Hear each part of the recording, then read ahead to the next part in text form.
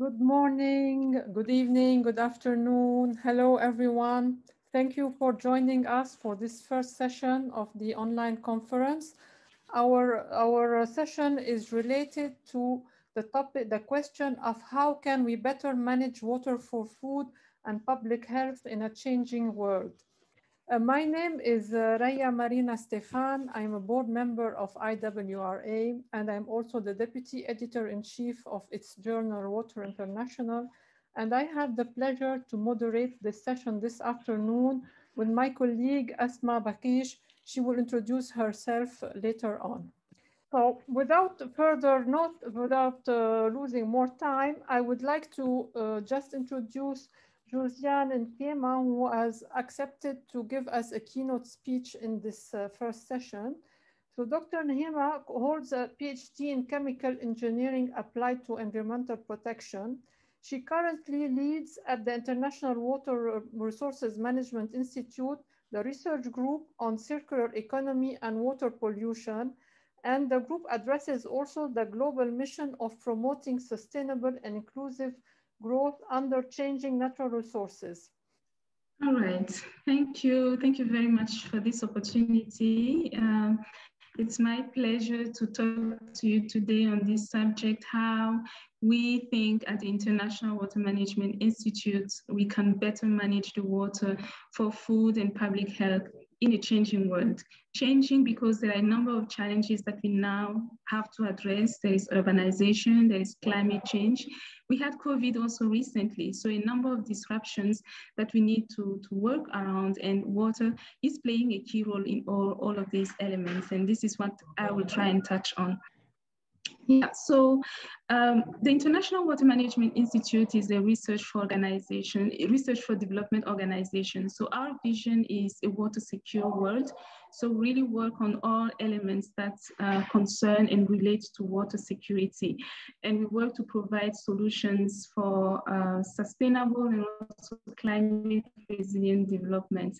Our research really is to develop the science that is going to bring and lead to transformation on the ground, especially when we look at the developing countries where our focus activities are taking place. On this map, you see in blue the countries and the regions where we are working in. We have currently 12 regional or national offices around the world. Our headquarters are in Colombo. So as you can see, most of our activities are taking place in Africa and in Asia. So the research that we are doing, the work we are doing really is responding to a number of issues.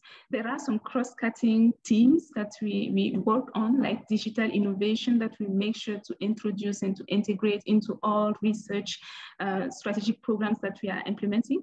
But there are three main programs around which the water research that we are doing is framed. So we have one on water and food, water, food and ecosystems, where we work on all that concerns food security, conservation of ecosystems and water. We look at water and climate change and resilience. So what are the interactions, how to adapt and mitigate climate change, how to build resilience and address some of these issues that I mentioned earlier that affect the society. And then the last one, which is of interest to me particularly, is the one on water growth and inclusion, where we work on how we can promote sustainable growth, how we can address gender issues. And then where I am interested, we have a research group there which I am leading and focusing specifically on how we can cut pollution and optimize the reuse through circular economy, especially in the case of water, but also other resources. Yeah, so for those of you who are not familiar with the circular economy approach, let me introduce it to you very quickly, because I think the circular economy approach is really one way we can better manage water for food and public health. In the linear approach that is commonly adopted, we use a very simple methods. So we extract the resources, we transform, we make use of it. And when we are done using it, we dispose of it. And then we have to go again and re-extract. So this is not, and we have noted that it's not the optimal way of making use of the resources. So what we are working on and what we are promoting now is more the circular approach, where there are three main guiding principles. We look at how we can preserve and enhance the natural capital, how we can optimize the productivity, how we can foster effectiveness. And all of this is playing a very critical role, helping us manage the water, contributing to better food security. And also in many ways, when it comes to especially wastewater management, it really has a very great impact on public health. Okay, so there are reasons for which many countries and many people are more and more engaging into circular economy and adopting this approach in many sectors. And some of these benefits, I have listed them there. First of all, it helps in terms of competition. It increases the availability of resources, so reduces the competition for water, for instance, in some areas. So allows resource diversification, improving water security, reducing carbon footprint. So all of these are benefits that are attracting many actors to this approach. Economic impacts are also there. So there I can mention the opportunity to create revenues, either direct revenues, but even revenues from the sales of a number of products. Opportunity also to prevent public disease. So we know about COVID, we know also about other pathogens and contaminants that are present in wastewater, which can be addressed in many ways through the circular economy approach. And then the last one is how we can improve sanitation, how we can create job opportunities and also create products and be marketed and generating in this way a number of wide benefits. Yeah, so please press again. Yeah. Okay, so the work that we are doing at the International Water Management Institute is looking at different aspects. So first of all, we have a very strong program where we look at how we can develop sustainable solutions to waste management. And when I say waste here, I involve both liquid and solid waste management. So there we look at policy measures and we look at treatment options, so on the two extremes. And then in between, we look at social responsibility-driven measures and also financially driven measures, because they have to complement each other in many systems. And then we work also on technologies and processes. So how we can use those systems, to address the issues that we observe on the ground. And then lastly, one thing we have worked very strongly on has been to develop business models for waste management. So again, there, how we can make productive use of these waste materials and address the number of issues, and especially in the case of water, address water scarcity in some regions. And you have on the right-hand side some of the outputs that we have produced within the organization. They are all available for free on our website, so you can go there and download those resources, which are certainly useful in many contexts. Yeah, so I want to give you a number of examples. So I've selected 3 examples that I want to share with you. The first example is this one. So this is the case where you see globally that water is being reused in many urban and peri-urban areas. And this is playing a very critical role for food security. Globally, the observation is that high volumes of wastewater that are released with little to no treatment, very minimal treatment that is being achieved in many places. So when we look at the numbers, we have 65% of this water that is coming from, that is located in areas where over 1 billion people are living. So it means that the food security of this large number of people is affected and impacted largely by the kind of the wastewater flows that are experienced in those locations.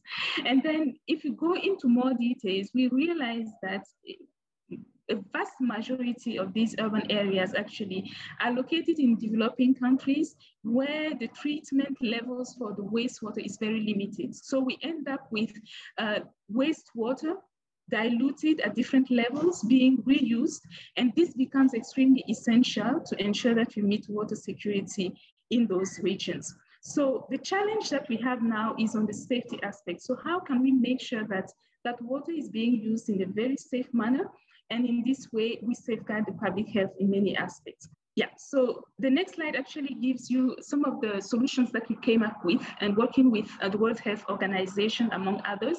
So on the top one, you see the multiple barrier approach has been developed a couple of years ago. And this multiple barrier approach actually is looking at ways to mitigate the risk at different levels. So in case there is no wastewater treatment system that is functional, what other solution is available to address the problem? So you can implement solutions on farm by the farmers to adopt. It can move on to the markets where these products are being sold. And then down the line to the consumer who's going to consume this within the household.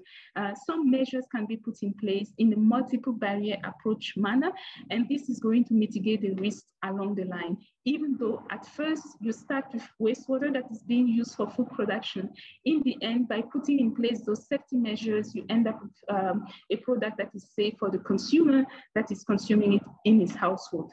And then to support the implementation and the adoption of this multiple barrier approach, we have worked still with the World Health Organization recently to produce what we call the sanitation safety plannings. And those sanitation safety plannings are supposed to be like guidelines helping the different public policy actors, public sector actors to take up and implement the multiple barrier approach in many setups. The challenge that we have now with this, because we know it is already happening and it is very important for food security, but it could have also important health impacts if it is not managed properly. So what kind of incentives can we provide farmers to make sure that they go on to implement those multiple barrier approach strategies? Because the largest, I'll say, the biggest burden will be on them really to implement the right measures right from the start at the time the produce is being obtained. The second example I'm giving you is this one, which is happening in India. So this is a typical work that we did in India. It's in two cities, Solapur and Vijayawada, where we are trying to see how we can integrate water reuse to address a number of issues. So in those cities, there are already wastewater treatment plants that exist. Those wastewater treatment plants are addressing water issues to some extent. They have secondary treatment systems that are in place.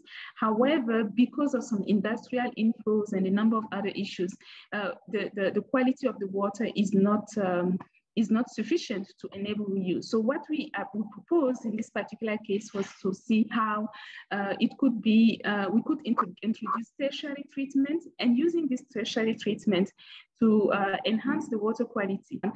One thing that is very interesting in this model is that for this to be successful, if you want to have quality treated water available for agricultural use, then we need the model to be somehow subsidized by the industrial sector.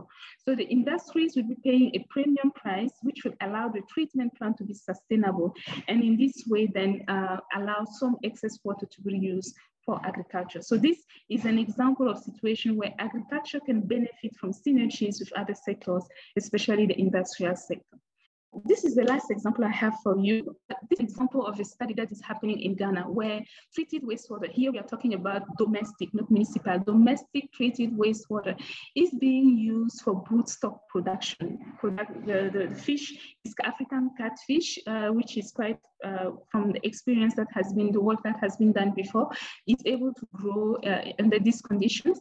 But to mitigate the risk in this particular case, we decided not to grow fish for direct consumption, but rather broodstock, which will be used to generate fingerlings. So the fingerlings can then be reared on clean water, and what people are going to consume is really what is going to come from the clean water. So this is one way of mitigating the risk and making sure that we end up with a system that is financially viable. So in terms of operation costs, maintenance costs, we have some opportunities to recover them there. And this kind of model is not really limited to Ghana. You have similar models that have been implemented in many other countries. In Bangladesh, for instance, you have models where you have fish feed that is produced along with duckweed, proteins, other fruits, and so on. So a lot of opportunities there that we can explore. My last slide to conclude today. one thing that we see, I told you at the beginning of this presentation that I really think circular economy from water is one way, one important way really to address issues and create better synergies between water and food and public health. But the reality of this is that all over the world, the models that have adopted and applied the circular economy principles are still very limited. We don't have so many cases that exist so far for different reasons.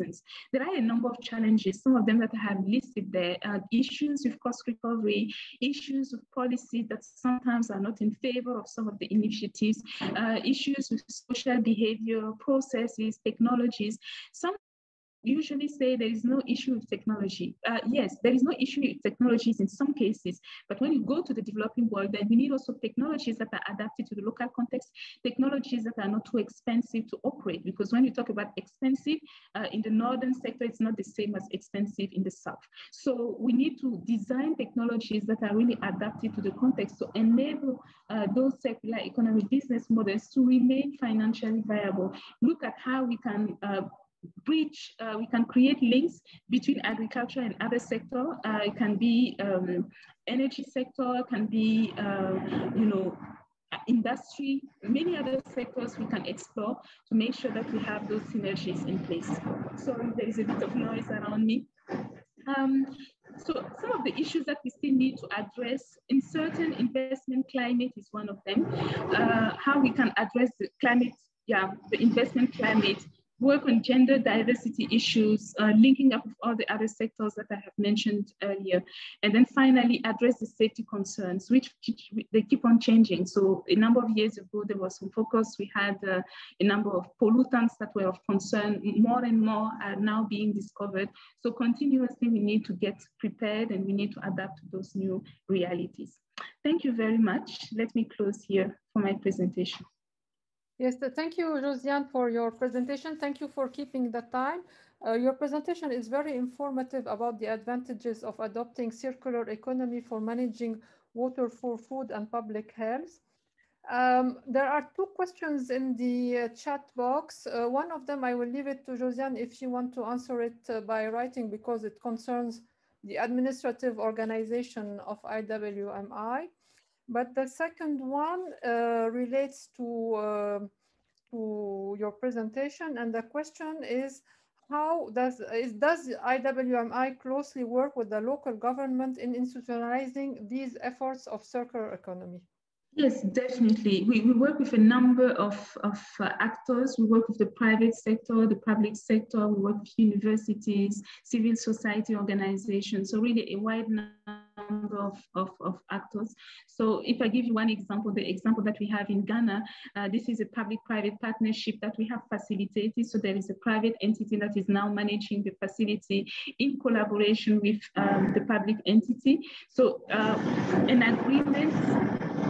So there is an agreement that has been signed between the two parties, and that allows the different responsibilities to be shared in between. And then the role of IMI in the process is really to provide the support that they need, the scientific knowledge that they require to make the model work. So yes, definitely, we work with a number of actors, all those that are relevant to the model. Okay, there is another question.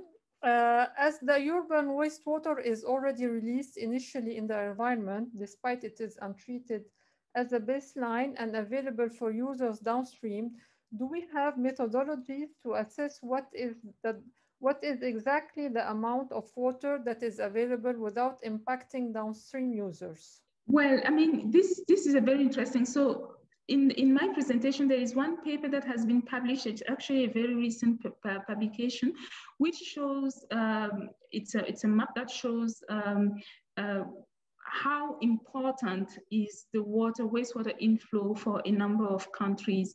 It's a global assessment actually that was done. So it shows which cities and countries are more affected by those wastewater inflows. So at the moment, of course, it's most countries are affected by that. So my numbers that I presented in my presentation talked about 65% globally. So 65% globally of the cropping system, the irrigation system that is happening in the peri-urban and urban areas is located in catchment that is highly dependent on wastewater. So we know that without the wastewater inflow, there wouldn't be enough water for the production that is happening. And if there is not enough water, then of course, those urban areas that directly depend on these cropping systems for food will definitely be affected. So there would be major issues with food supply, with food security in those urban areas without the inflow of wastewater that is known to happen. Okay, thank you, Josiane. So far, I don't see another question. Will you stay with us the whole session? Okay, so perhaps we will have other question at the end because we have a Q&A session at the end of the session. So now, as there are no more questions, we will move to the first presentation in this session. So the first presentation is by Professor Strzenek is a professor at the Massachusetts Institute of Technology, and he will talk to us about climate change implications for food security in the Middle East, North Africa, and West Asia. And after his presentation, my colleague Asma will take the rest of the presentations. Thank you. Thank you very much. I want to thank everyone, and good evening and good afternoon and good morning around the world to who are there. One thing I want to say is this is going to make it a Texas A&M session. Many years ago, I was a faculty member there in civil engineering in College Station, so it's nice to be joining with some of my colleagues. The work today is reporting on work that has been done at the Abdul Latif Jamil Water and Food Security Lab at MIT, which is funded by Community Jamil. And one of Community Jamil's current interest and focus is on climate change and public health. And particularly our project was to look at the issues related to nutrition and how climate change will affect that part. They're looking at other direct impacts of heat and other aspects, but this one is related to that. And as it's an ongoing study, and in the first part of it was to look at the GCC in West Asia, which we're looking at right here. And for those who aren't aware, the GCC is the Gulf Cooperative Council, and those are the countries outlined in green. There, Saudi Arabia, Oman, the Emirates, Qatar, Kuwait, and Bahrain. And then the rest of West Asia, we see Iraq, Iran, and then up to Turkey, and then the Caucasus, including Yemen. And if we look at this region, as you may know, it is very hot and dry in the central part, but in Turkey and the Caucasus, there is significant precipitation and highly agriculturally oriented. But as we just take a quick look at climate change by 2050, one of the models for the high trajectory shows, of course, it's getting warmer and very warm in most of this region, but also it's getting wetter in parts of Turkey through West Asia. So we have to look at what does this mean? Is it drying or is it getting wetting? Is the increase in evapotranspiration taking up all of this extra rainfall? So using data from the GTAP, the Global Trade Analysis Project, and working with one of the CG Center's IFPRI, the International Food Policy Research Institute, which has a detailed global food trade model. And also going into that in this schematic is a climate change impact on both water availability and crops. We're able to take a look at what will happen to food trade under, in this case, one of the worst case scenarios from the AgMIP, ICIMIP scenarios that was produced. So what's an interesting point is as we were looking at this study, we pointed out is not only is climate a threat to food in the Gulf, but also maritime checkpoints. And yes, after we put out this report, sure enough, we had a problem in the Suez Canal and it was blocking much of the food trade going to the GCC. So very interesting, timely event. So if we look at this, what's happening in the GCC, we find out that if we look at the row here in the top row, percentage of imports, and we notice from on grains in the GCC countries from Bahrain, Kuwait, Oman, almost 80 to above 75% is imported. When we look at Saudi Arabia, 60% of its grain is imported, and that's changing as well. In UAE, 93% of its grain And you can see it on the different products. Where the rest of West Asia, in the Caucasus and Turkey, it's very limited. But Jordan, Israel, and a number of the other countries have still this very high, what we think of as the Middle East, very high imports of that. The other thing we need to look at is what is the number of the major importers, from which countries are they coming? And we came up with this analysis, which is in red for those countries that are there, which is called an import vulnerability index.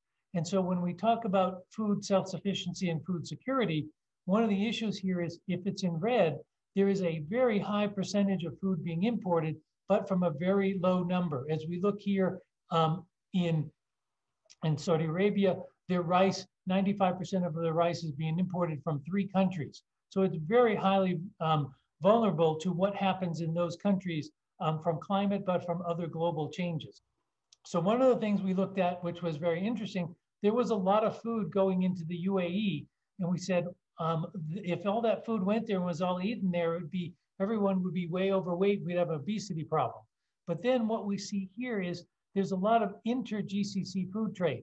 So UAE is becoming the transshipment point or the middle person for a lot of food that's coming in, and you see it coming in and going out to other GCC regions. The same thing for Saudi Arabia, particularly in milk and meat. Saudi Arabia is exporting quite a bit of its milk and meat to the other regions, as well as we can see this on processed food. So as we look at this, there's all these interactions of both raw materials and others. So if we take a quick look at Saudi Arabia, we can take a detailed look. Let's look at grains.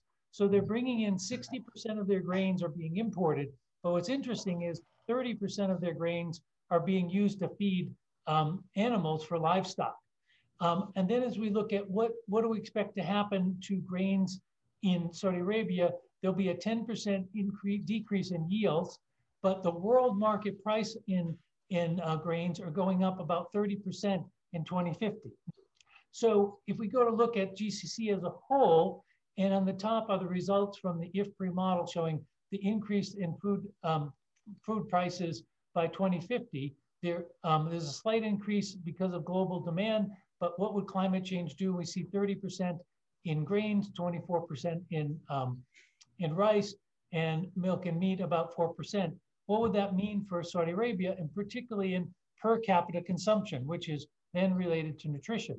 And what we see is only a slight decrease. The biggest thing is in oil seeds, where we'd say 3 to 4%. So that's not a huge impact, but we see changes in imports and actually see increasing of imports in cereals in the future because of this continuing demand for milk and meat and the changing diet and growing population and economic growth. They're still going to want to import there. So if we take a look at cereals globally, and this comes right out of the IFPRI model. If we look at the developing world up in the top and from 2010 to 2050, what you see is net total global trade going from about 86 million metric tons to 224. And that's mostly going from the developed world to the developing world. So in the future, we're seeing a great demand in cereals increasing by 2050. The other thing is you look and see where this is in Africa, huge increases in Africa and Middle East, but importantly, where is it coming from? The Americas, there's almost a tripling of exports from North America and South America to feed the world. So we take here, this is a sense of what's happening, where in the world are cereals changing. Green is impacting, climate change is helping, the red is decreasing. We take that and look at what's happening in 2050. Look at this, we see what's happening is this 224 million metric tons drops about 93. We see that dropping dramatically in Africa, which is going to lead to a calorie consumption issue. If we look in the middle two slides between 2050 with and without climate change, for sub-Saharan Africa, we see a drop from 134 to 124, as well as local production going down. So we're seeing this in the Americas, we see a dropping, but one of the big things is seeing a big drop in the exports from the Americas. Also, where do we see an increase? We see the former Soviet Union and Europe taking up some of the slack that came from the Americas in increasing by about 40%. their exports of grain. But we see this, these increased costs, the lack of production leading to all of these issues. So what are the insights that we get from looking at that? Is that the global change leads to a major increase in food trade by 2050. So even without climate change, just economic and population growth. Do we have the infrastructure that's needed to get that food from the exporting countries to the importing countries? Are the ports being built? Are the rails? Are the shipments being ready to do that? Because there's a threefold increase of that. Are we ready for it? Climate change has a potential for a major impact on the exporting countries, which is going to lead to increased prices. This will lead to increases in world market prices. And for many parts of the world where we're now starting to focus, it will bring an increase of risk to hunger in the lower income countries that can't afford to pay for these higher prices. So I thank you for your time, and we'll be happy to answer questions later.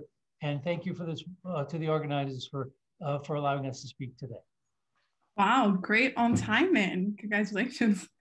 Thank you for that very informative presentation. We'll be moving to the next presentation by Shela, Shela Chowdhury, who's a research associate at the Environmental Law Institute, and she'll be presenting on conflict-sensitive programming for water management. The floor is yours. Thank you, Asma. So as Asma said, my name is Shela Chowdhury, and I'm a research associate at the Environmental Law Institute.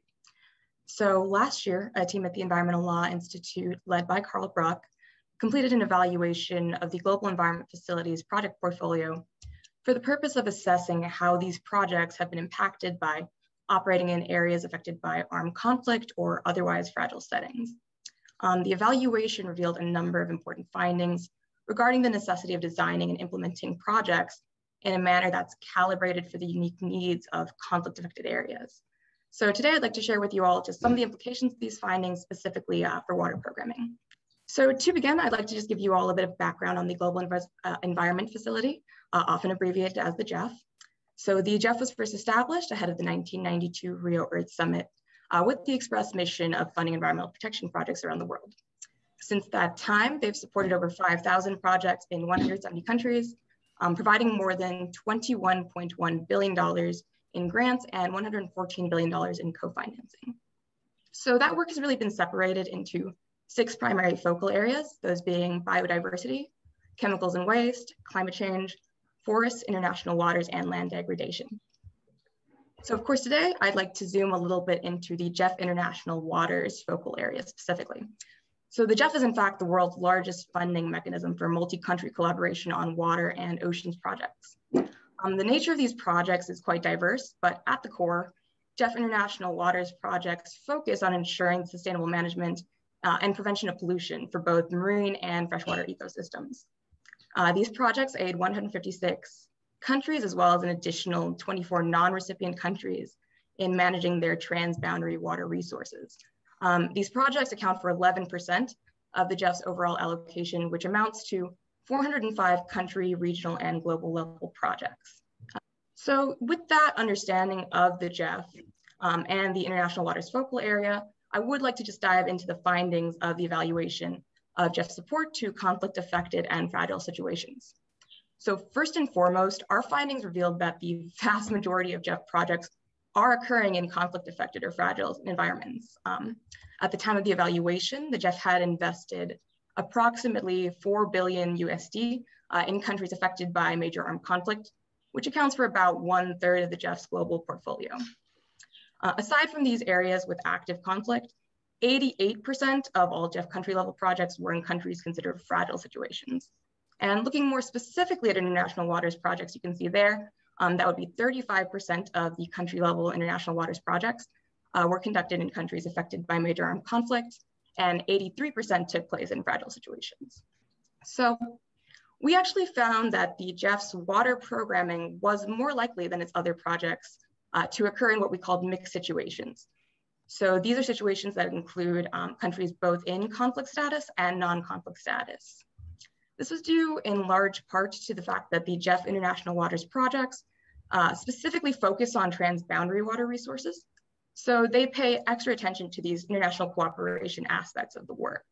A large part of their focus is actually to just ensure that states sharing important resources like lakes, watersheds, groundwater aquifers, et cetera, are able to co-manage them sustainably and cooperate on these areas. So these projects do more frequently involve multiple states, and often these states might have histories of tension or other conflicts. So for example, the GEF has undertaken projects to improve co-management in places like the South China Sea and the Mekong River. So as part of the evaluation, we did actually undertake a quantitative analysis in addition to our document review. So we assessed the terminal evaluation review scores that the GEF assigns each of its completed projects and tested for correlation between these numbers and the fragile states index scores associated with the project operating areas. What we found was that conflict and fragility had statistically significant impacts on the likelihood of a project being canceled or dropped, as well as on its terminal evaluation ratings. So in summary, the fragility classification was associated with negative and statistically significant impacts on outcomes, sustainability, monitoring and evaluation design, monitoring and evaluation, implementation quality, and execution quality. So our evaluation provided us a lot of insight into the different pathways by which these impacts occur. Unfortunately, due to time constraints, I can't go through this in too much detail, but there are a few things I'd like to highlight. So conflict-affected and fragile situations are often characterized by physical insecurities, by social conflict and mistrust, by complex economic situations, political fragility, and weak governance. While these factors can seem like larger issues in the system that might feel separated from your specific project, we find that these larger factors do actually trickle into the project environment in a number of ways. So for example, many of the projects we looked at had to be dropped or canceled because the project sites just became inaccessible due to increasing physical insecurity or concerns about the safety of the project staff related to larger political conditions. So one example of this is actually a project we took a look at focused on Lake Tanganyika, which is shared by Tanzania, the Democratic Republic of Congo, Burundi, and Zambia. So this is a project that was quite severely impacted by the changing political conditions in Burundi and DRC in the late 1990s. So the project had to decrease their planned fishing activities because there was a growing concern amongst local military that rebels were using fishing boats to transport raiding parties. And so just the act of putting a fishing boat on the lake ended up presenting security risks to the project staff.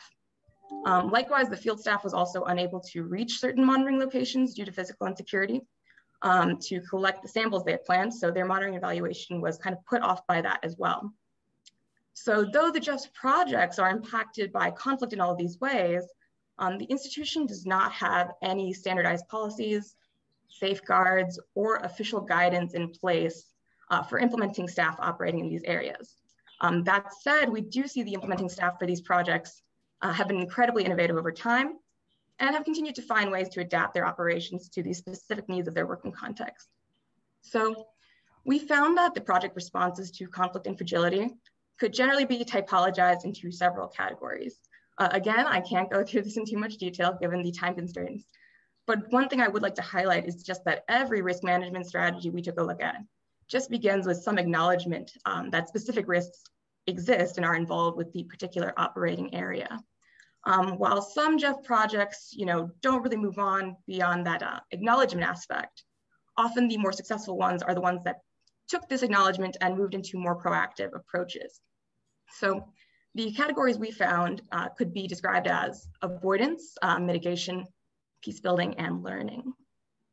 So I'd just like to emphasize some of the specific strategies that we found utilized in some of the international waters projects we evaluated.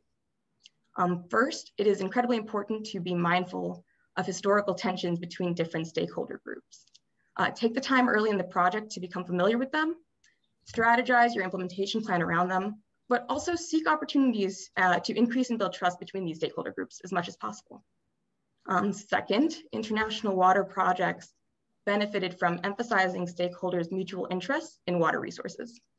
Everyone needs clean, healthy water ecosystems, and building trust and community around this fact can be really beneficial to the project's implementation. Third, Project staff should seek to maintain a presence, even if it's not necessarily a physical one. Certainly in the COVID pandemic, we've seen that you can accomplish quite a lot being remotely, and many projects were able to still achieve goals, even when physical insecurity prevented them from reaching their project sites. So being creative in that aspect. And finally, what I would say is the most important lesson is to remain flexible and be ready to seek out creative solutions. And while this may seem straightforward, and it means more than just being ready emotionally to do that, but also building that flexibility into the infrastructure of your project, whether that's in how you craft your budget or how you plan your implementation. It's really important to give yourself that room to adapt later on. So finally, just to finish up today, I'd like to re-emphasize just a few key points for you all. First, conflict and fragility matter. They matter in how we design our projects and how we carry out our work. Operating in these contexts presents unique risks, but also unique opportunities. These contexts need to be approached differently than the average project in a non-conflict setting. Project staff should assess risks early in the design phase and plan for potential complications. And institutions, as much as possible, should be seeking to provide guidance, policies, safeguards, and dedicated staff for these efforts. So it looks like my time is up, but if you'd like to find out more information about any of this, the full evaluation report is available online on the JEST website. And thank you all so much for your time today. Thank you, Shala, for your presentation. Now we'll be moving to the next speaker, and that's Associate Professor Schwarzmüller, who will be presenting on quantifying embedded water in agriculture goods for sustainable groundwater use in Mexico. Howdy, everybody. Can you hear me okay?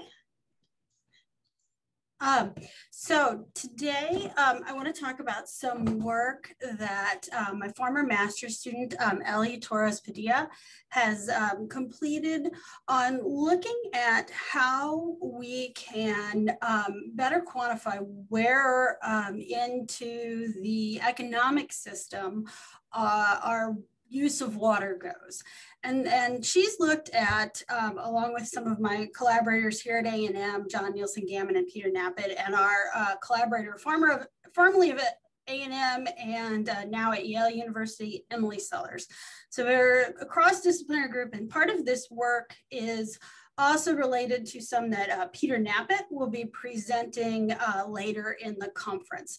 So this is a small slice of what we're looking at in looking at the connection between water sustainability and economic sustainability.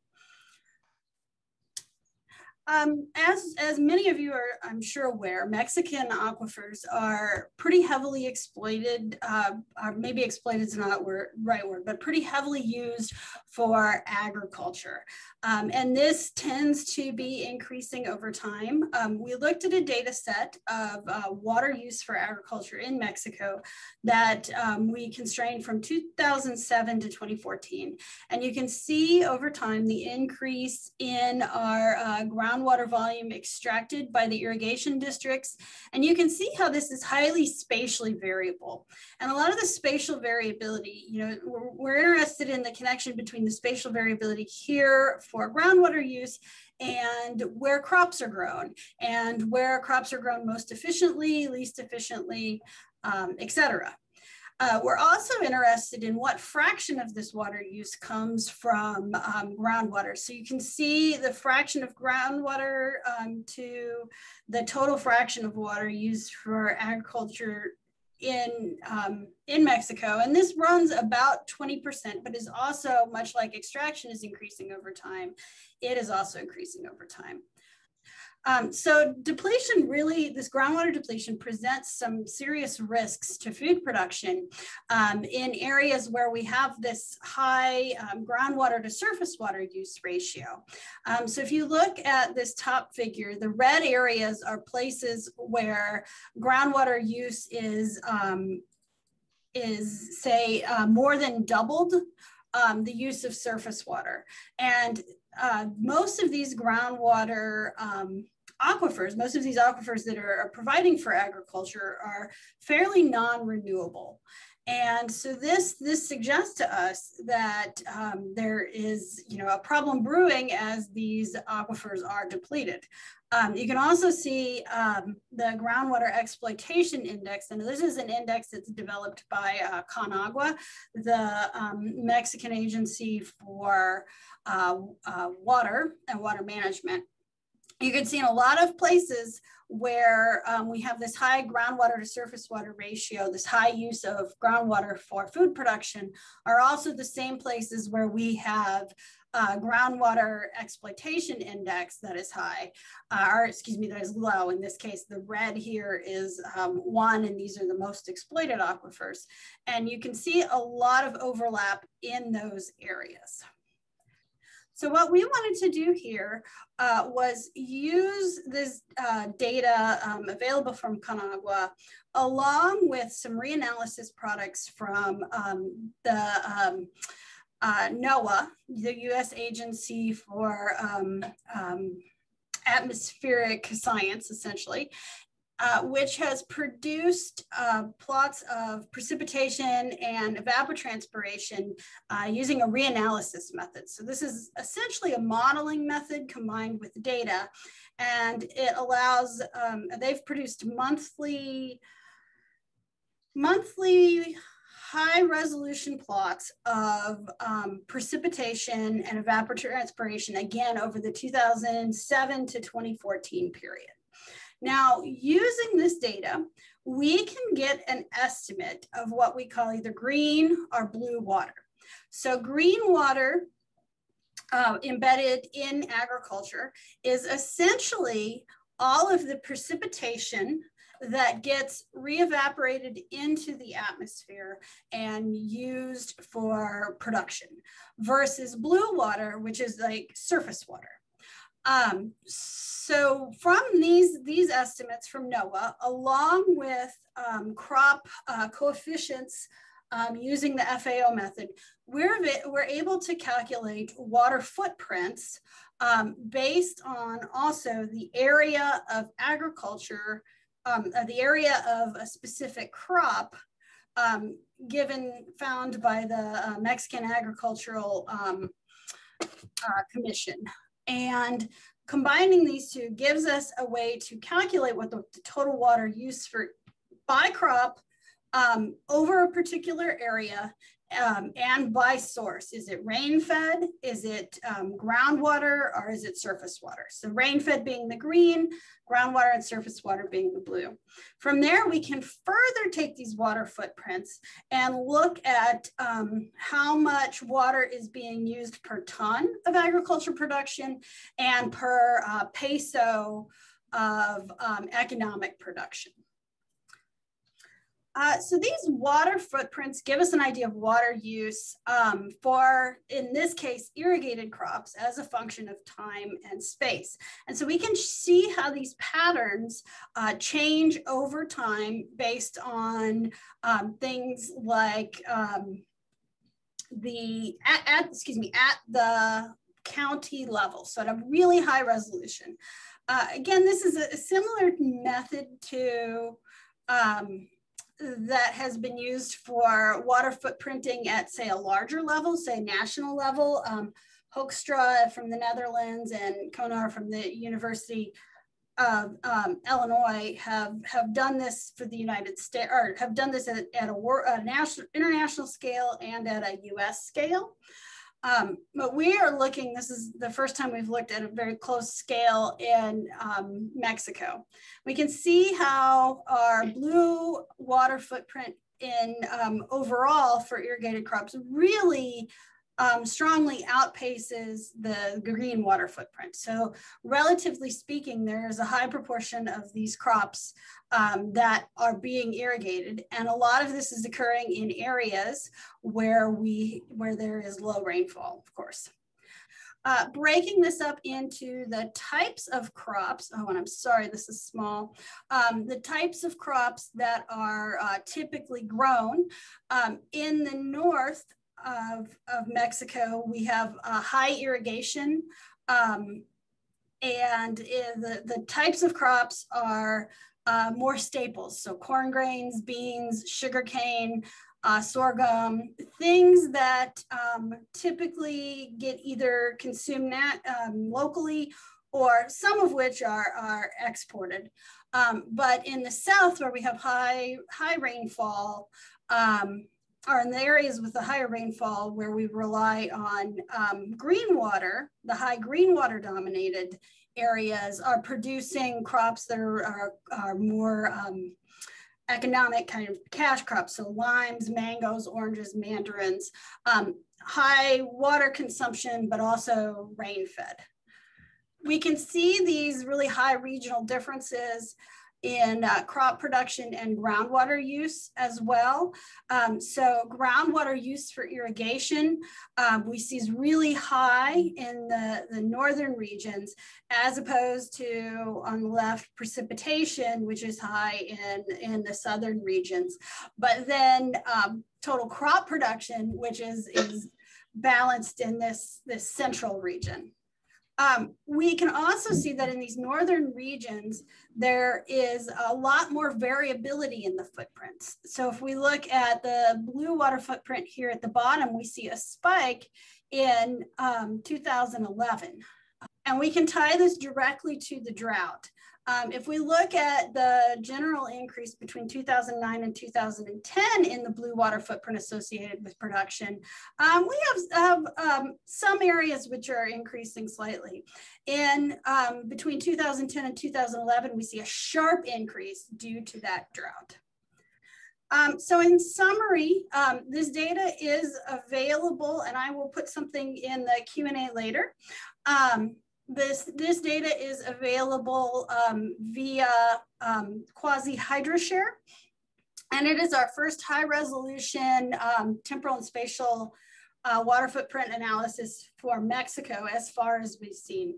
It reveals some spatial patterns in groundwater consumption and potential future hotspots for depletion, shows the impact of drought on our water use portfolio, and allows us for a deeper study of a number of economic factors. And with that, I'm sorry, my time is up, and I will conclude. Thank you. Thank you so much, Gretchen, for your presentation. I'd like to invite the participants once again to send their questions through the Q&A chat box, and we'll be moving to our next presentation by Professor Jingbo Liu, who is a professor at Texas A&M University, Kingsville, and Texas A&M Energy Institute, and he'll be presenting on the use of natural products as green producing agents to produce effective nano disinfectants for wastewater remediation. Sorry, go ahead, the floor is yours. Well, good morning or good afternoon or good evening. Thank you for inviting us. This is a privilege. And there's two co-authors for this presentation, myself, Sajid Bashir, and my partner, Jingbo Louise Liu. She will not give the talk, I'll give the talk on her behalf. Just a backstory about something Kenneth said reminded me. In 2001, we actually did a project at Cornell University with the US aid to understand hunger. And what we noticed was that 45% of the food was wasted from the farm to the store. And Cornell project, the genomics project Cornell, was basically to look at genetic tools to slow down fruit ripening so that the food will go from the fields to the stores without going bad. Okay, one of the things we didn't realize at that time was the criticality of water, right? And my talk today, or our talk today, will focus on at the 4 feet level. So when you talk about policy, typically you're literally talking about 30,000 feet higher policy, that combines multiple continents. And where we are at the 4 feet level. We are actually in the trenches doing the work. So our project or our analysis will be more on how to clean water and how to get that water clean so that we can utilize it more efficiently. It's great to have the plant. It's great to slow down aging, but you can't grow a plant if you don't have water. And that's the criticality of that. Okay, so this is just a number of areas where modern materials, nanomaterials can be used. And one of the things that we are learning right now is, believe it or not, the coronavirus, can go into water droplets. And when we inhale the water droplets, we get what's known as dry pneumonia. A lot of the people that died in 2019, 2020, early on, were people that were in old retirement homes. And so getting clean water that's free of microbes and pathogens is critical. And I'm not going to go through this entire slide, but there's a number of different synthesis plans, synthesis strategies to implement depending on the endpoint. So in our case, we're looking at nanomaterials that can decarbonize organics from water. So when you think about water, a lot of times you have textile waste going in, human obviously waste that the previous two speakers spoke about. Okay, you've got inorganic materials. And so what you want to do is you want to use light energy to facilitate that decomposition and also kill any pathogens or any viruses. And so that water then can be suitable for growing for plants irrigation. All right, and so here's just an example of using nanomaterials. And so in this particular case, we're using metals and carbon nanotubes. The carbon nanotubes basically are molecular wire. It conducts electrons, okay, and our platinum is basically the catalyst that generates electrons and does all the chemistry. And what we do is we take molecular oxygen from the air, and the molecular oxygen will interact and basically do some catalysis. So one of the things about nanomaterials that's different to bulk materials, for example, if you are married, you most likely will have a silver or gold wedding ring. This would be called bulk gold. The difference between bulk gold that you have on your finger and what you see in the slide is that we can arrange atoms that are like a rod. And what you notice is that next to the atoms, there's space, and those atoms are a lot more reactive than if you have bulk. So if you think of a tray of eggs, right? You notice you have a tray of eggs and you have an outer layer of eggs. Between them, there's air, but the inner layer of eggs, they have eggs next to them. They have neighboring eggs. And what happens with such materials is that if you have a lot of atoms nearby, you have neighbors that are atoms, you're not chemically reactive. So if you think of gold, all those gold eggs that are in the middle of the tray are not chemically reactive. So if you have 64 eggs, you literally only have about 14 or 15 eggs on the outer boundary that you can do chemistry, and all the inner ones, that's your bulk gold, you cannot do chemistry. So in this example, we're just showing you different topographies. So if you look at A and B, that's just showing you that you have two layers, and you can align those layers like this, right? Or you can do 45 degrees and do like a attached layer. So one going this way, one. And the idea is that you could do chemistry here, you could do chemistry here, because each of these fingers has empty space. And so these atoms are reactive, whereas before that, the idea here is that we could do much more effective chemistries with lower amounts. And so again, if you think about East Africa, Western Africa, where resources are limited, you want to maximize your catalyst. And by using milligram loads of catalyst, you can do more chemistry and therefore purify more water, and therefore enhance enhance your resources. Okay, I talked about pathogens. One of the things that we noticed was that there was SARS-16. So a lot of you may not be familiar, but this COVID virus, it's actually related to a family of viruses that are called COVID. It's not the first time that we've had this. We've actually had this before. The last major outbreak was 2016. And in 2016, we developed this molecule that you see in my lower left-hand side that looks a very complicated eight-pore ligand. And what we found was that this particular material is called a metal organic framework, was very, very effective in stripping out those T proteins from the virus. And so when the virus gets close to these pores, you see these little pores, these cobalt atoms, they can interact with the T protein and basically make the T protein more fluid. And when you make it more fluid, you'll see this in the upper right-hand corner. This is E. coli that called food poisoning in Germany. And you can see we're literally melting it from the inside out. So we're increasing the plasticity of the membrane. And so you imagine a piece of plastic and you're bending it, you're going to see a little strain, you keep bending it, and you notice that you could stretch it and it breaks. That's what we're doing at the molecular level. And so the advantage of this approach is that many microbes that we have in our bodies or in water are unfortunately resistant to antibiotics.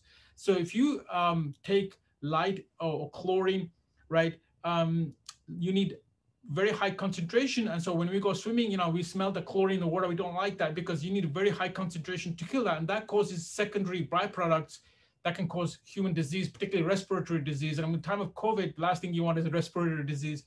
These are nanomaterials. They are always active, and we're using them in parts per million, very, very small amounts, 1 milligram per liter typically. And you notice here on the right-hand side, we've tested them with standard disinfection protocols that you use to disinfect water. We break them down into 3 different classes. The early class, which was the silver base, which is from the 1970s. And then you think about bleach, which is from the 40s onwards. And then you think about our material. And the idea is the lower this column, the more effective your material. And you can see how our E. coli that can cause disease is basically neutralized, inactivated within 30 minutes. And so when you guys are sick, you do an MRI, and typically what the MRI does is scans your body and looks at hydrogen and carbon. And based on that, the clinician can think about the progression of a disease. We can do something similar with microbes and other organics, and that's called EELs.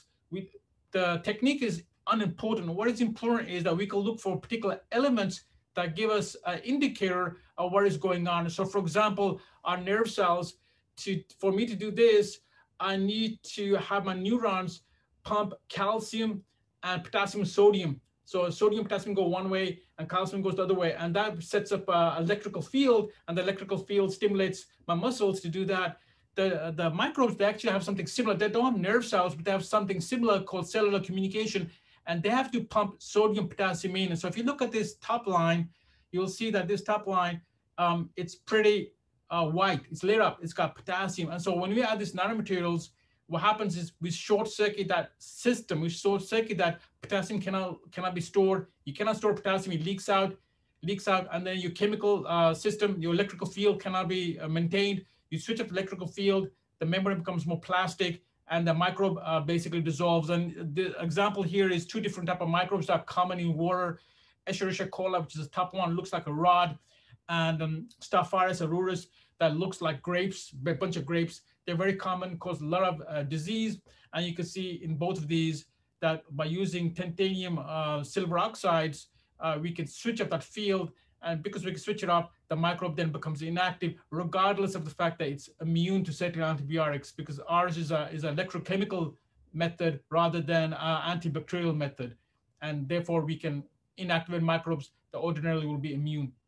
So this is more of the mechanism. We don't need to concern ourselves with this mechanism. The point here is that we can tune our nanomaterials to affect certain biological processes. Thank you. Thank you so much for the presentation. We'll be moving to our last presentation by Karen Wilholt, Principal Researcher at the International Water Management Institute, and she'll be presenting on One Water, One Health, One Earth, the Triple O concept for sustainable Anthropocene. The floor is yours, Karen. Thank you. Thank you very much, and thanks for the opportunity. I'm pleased to be in the conference. Have you been able to, okay, thank you so much. Okay, so this is not my final version, but that's fine. I can carry on like this. So I'll be talking about this work that we have been engaged in over the last half year or so. It's fairly recent, and this is my first presentation around the topic. This is a topic that is not really related to research as sort of in a traditional sense, but it's more the way that we can use research in sort of mobilizing action that addresses global issues around health, water insecurity, and hunger, basically. And also with my background, I have focused somewhat on the groundwater aspects because it's very critical, as we already heard in the previous presentation on Mexico, how these different areas are highly overexploited in terms of groundwater. The impetus for this basically stems from the COVID-19.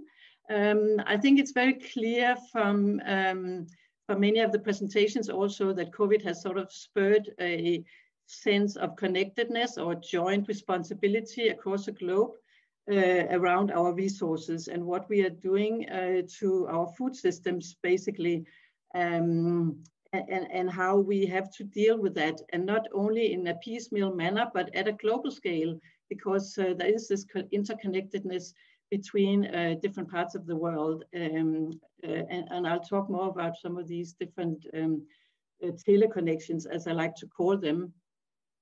On top of the COVID-19, I think we also realize, or I should mention that this was based on work that I presented as part of Earth Day on the 22nd of April with exactly this topic, addressing how we can address groundwater depletion basically through more action and global interconnected partnerships and so on. So in my paper, I basically just point to the fact that we have to consider the water resources on the globe as one confined and constrained resource. This is recycled naturally, but also through other means. But this is basically the resource that we have available to us. And because of that, we have to be very careful. I think for us as researchers, this is a very obvious fact that we don't really need to think about. But when we talk about the public and so on, it's very critical to get these messages across. And so I would like to point that out. And also on the next slide, you can see also the connection that we have with groundwater, and also highlighting that because it's kind of under the radar and unnoticed by most people when we talk about interactions with food and climate and health and so on.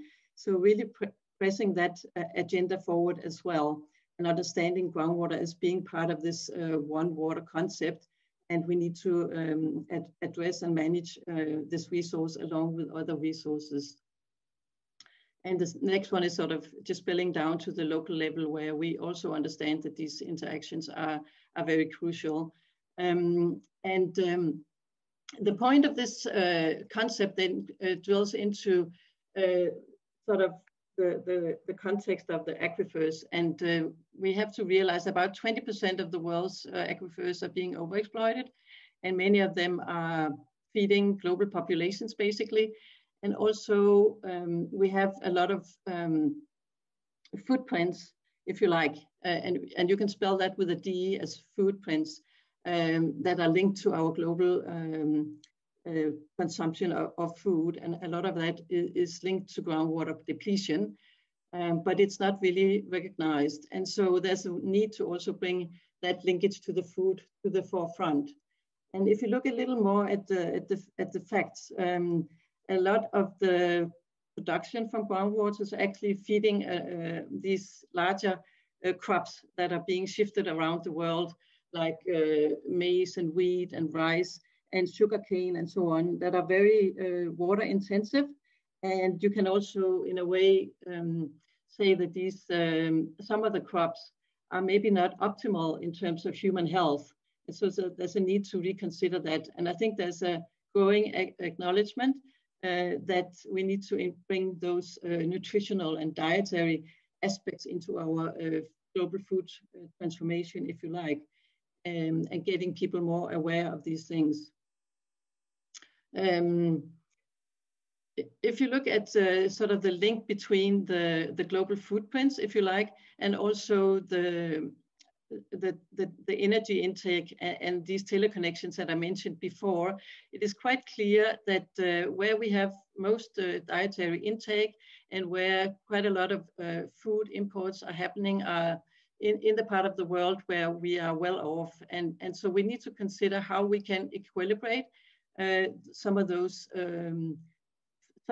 food flows and energy and trade flows, so that by our food consumption, our food intake and so on can actually have an impact on other parts of the world.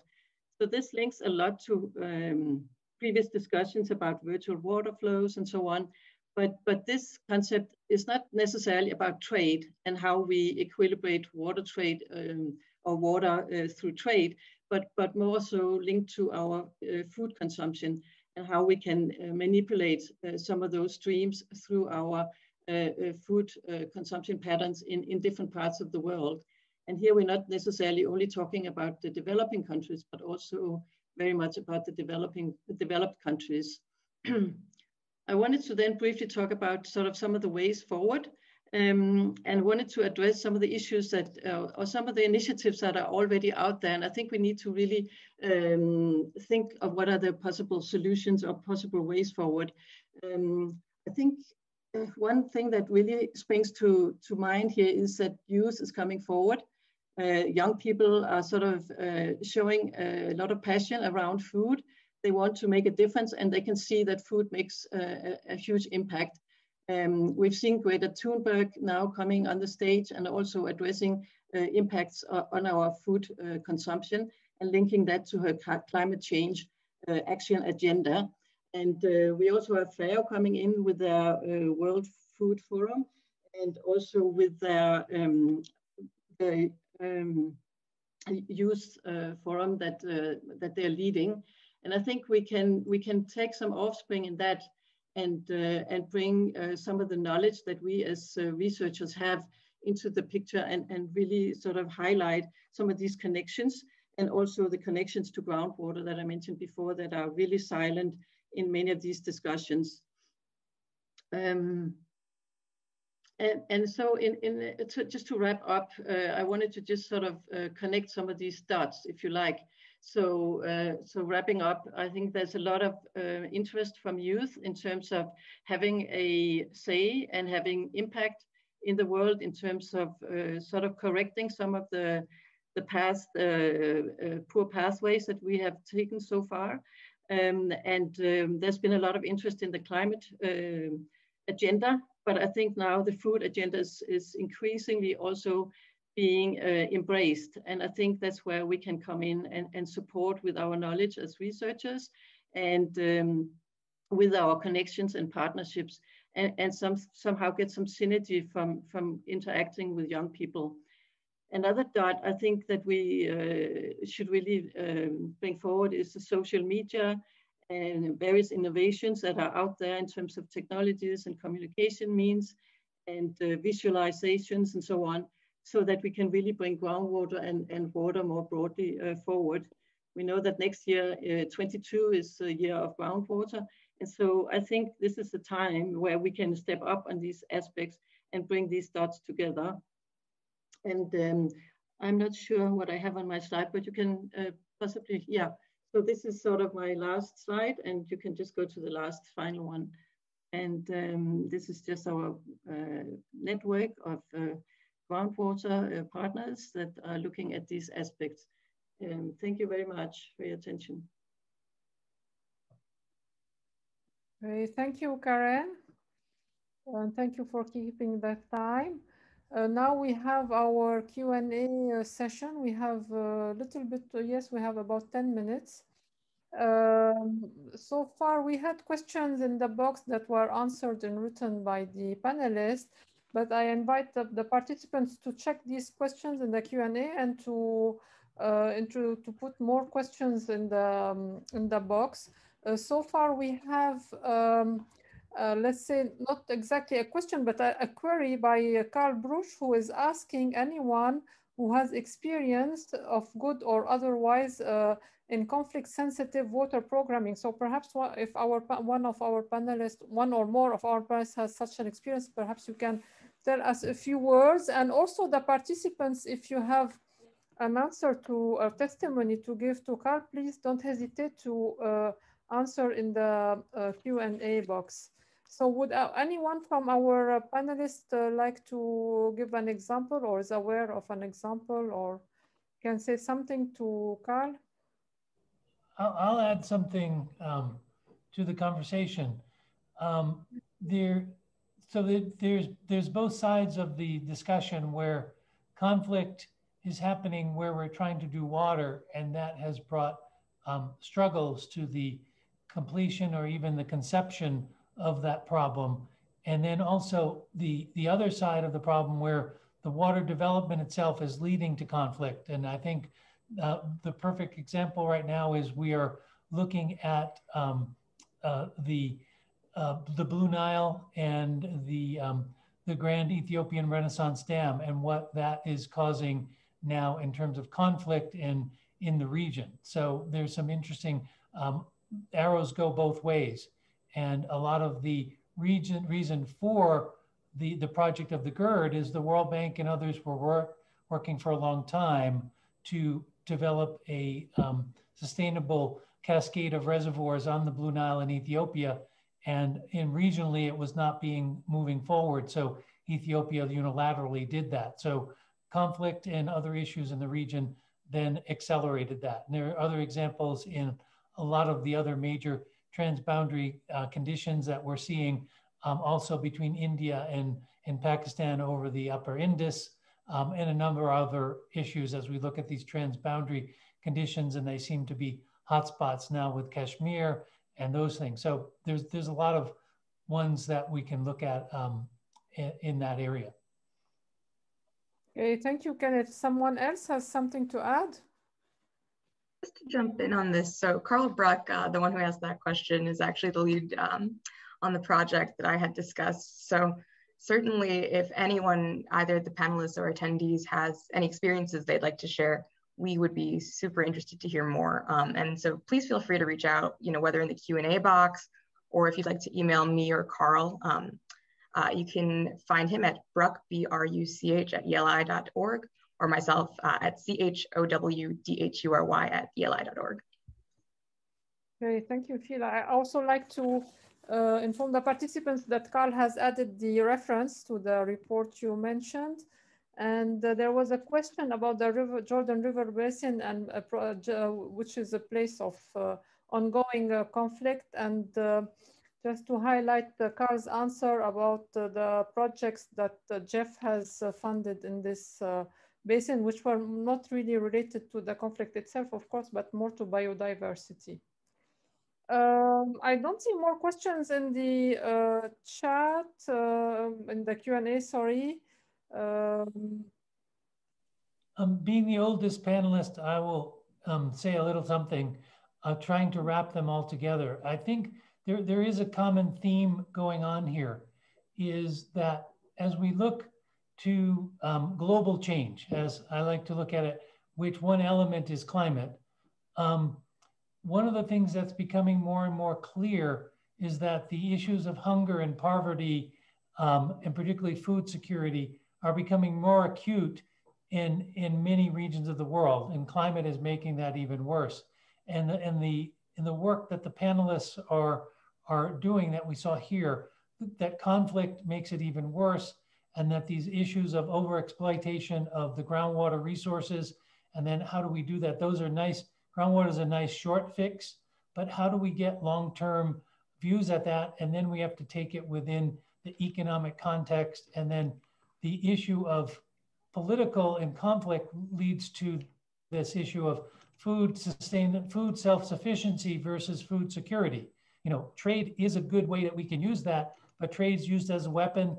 And then with food trade, it's hard to get to the urban poor and even the rural poor with that. So how do we work on things like in Mexico, making these areas and these remote areas much more sustainable? So I think these issues that we're addressing for this entire conference are all coming together, and what we're hearing, which is so great, is seeing the multiple authors on the papers as well. So it was a pleasure to be part of this activity. And if our goal is, development, reduction of hunger, reduction of poverty, I think we even have, some people think that's been solved. I think the problems are even greater, and we need to work together on that.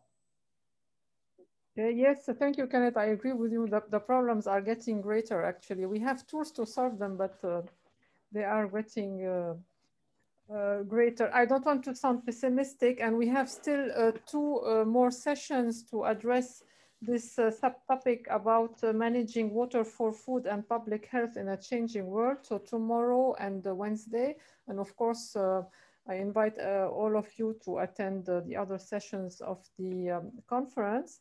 Now I would like to close the session. I would like really to thank our keynote and all the panelists, and I thank you all for really keeping your time. We didn't have to say your time is over, you must rush up, etc.